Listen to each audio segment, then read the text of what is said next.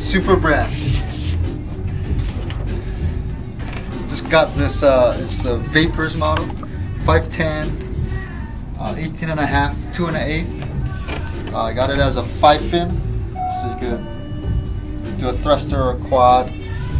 My normal boards are 511, 60, 18, quarter, but 2 1/8. So this one's just a little wider but shorter, 510. Rode it for the first time, actually second time yesterday.